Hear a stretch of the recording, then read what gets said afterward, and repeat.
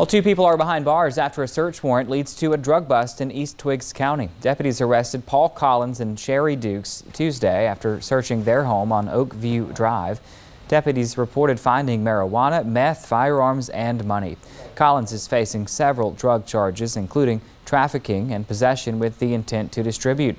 He also has federal warrants for conspiracy to distribute narcotics. Dukes faces several drug charges too, including trafficking, manufacturing, and possession.